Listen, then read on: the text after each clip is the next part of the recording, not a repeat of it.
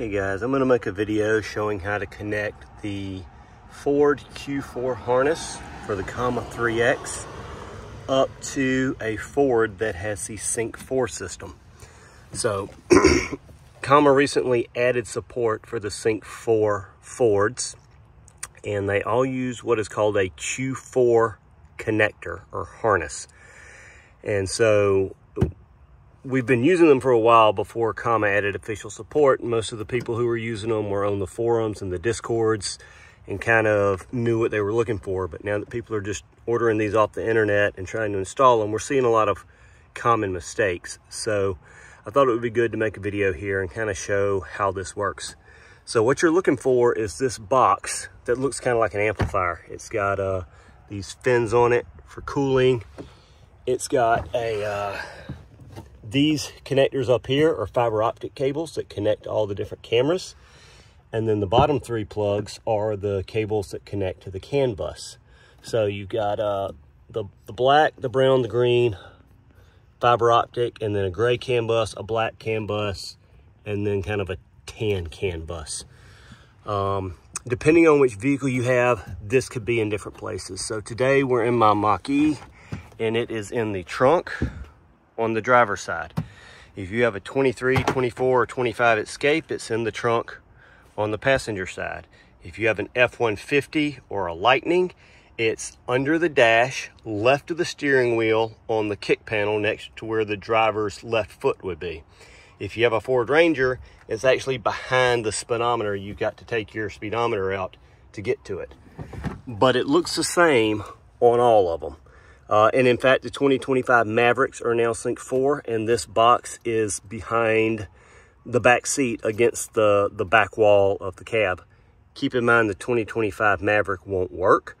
It's got this box. You can plug a Ford Q4 connector into it, but it has an encrypted CAN bus, and you won't be able to actually do anything.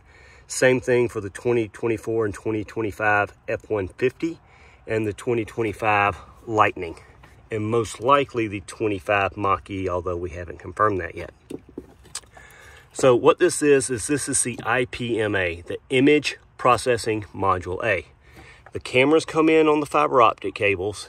This makes decisions and then sends commands out over the CAN bus to the steering wheel. And what we want to do is intercept those commands going to the steering wheel and inject our own commands from the Comma3x.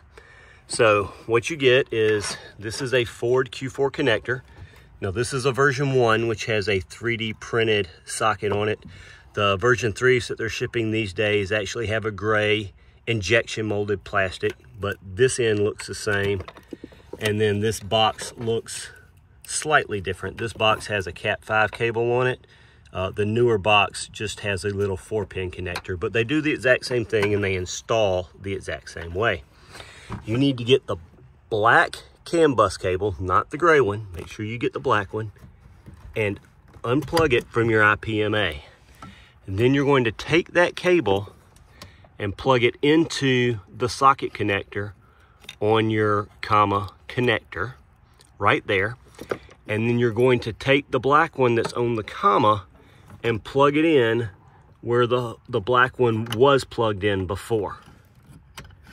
So let's see if I can do all that one-handed. So that comes from the harness box, plugs into the IPMA, and then out of the harness box, we plug into the cable that is going off to the steering wheel. And I'm gonna have to set the camera down for just a second.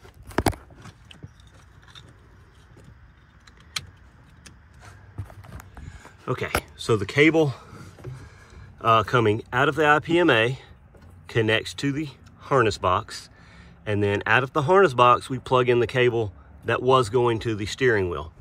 And what happens is now this box goes over the USB-C cable, which, by the way, if you're just catching this video, that is not just any USB-C cable. Only very specific USB-C cables work. But then the USB-C cable goes all the way up front to the Comma3x mounted below the rearview mirror.